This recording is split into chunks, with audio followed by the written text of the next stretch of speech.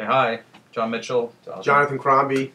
And we're making our documentary Waiting for Ishtar, and we were just kind of talking about things we could share because Ishtar's about two inept singer-songwriters trying to make it in show business, and then looking back at our process of making this documentary. When we started out, we had our own bumbling ways. Yeah, much like the Chuck and Lyle of documentary.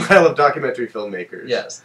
And yeah, early on in the process, we were making this film about Ishtar, and we found out Elaine May was going to be in New York doing a screening of Ishtar, and was going to have an interview where Mike Nichols was going to ask her questions after the screening about the film. So we decided to take your father's car, drive down, camera in tow, in hopes of actually getting an interview with Elaine May. With Elaine May, that's right. That was the original purpose. So we took the camera into the screening with us, but where we were sitting was we were packed with all these people around us. Yeah.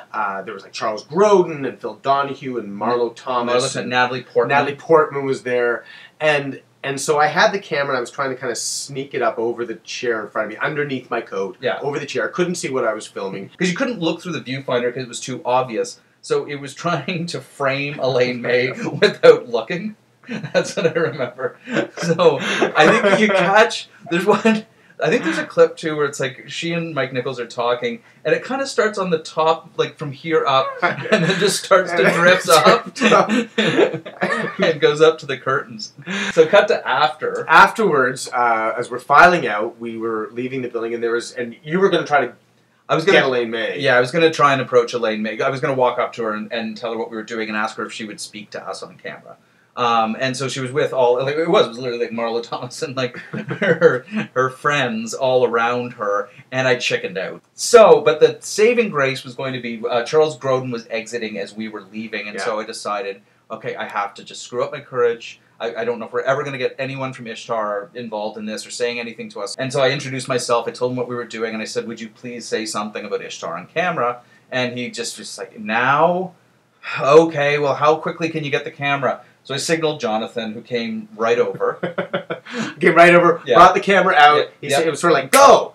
He basically just said that there are movies that are too hip for the room, and Ishtar was one of those movies. It was just too hip for the room. I can't remember what else he said. It was quite short, and off he went. Yeah, so we got this interview with Charles Grodin, quick interview with Charles Grodin, really excited, went home, checked the footage, realized something had gone wrong. Yeah. And couldn't find it. Yeah. The next day we went out for coffee. We were on our way back. That's right. We were on our way. We had slinking our way back to Toronto with nothing, and we stopped at a McDonald's in New Jersey. And I decided to get the camera out. And as Jonathan's penance, I decided to ask him what had happened.